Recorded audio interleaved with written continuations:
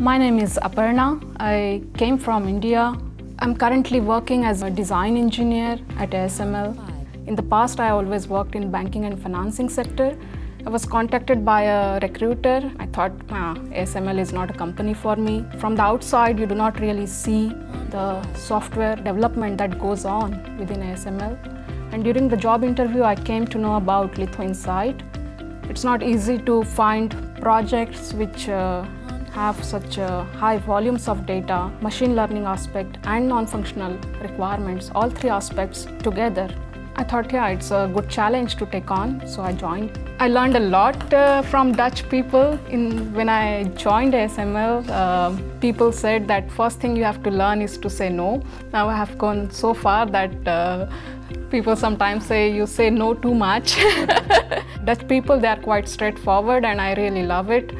So my perfect day is when I'm on my bike towards work. I have some challenge in my head. There's always something puzzling you.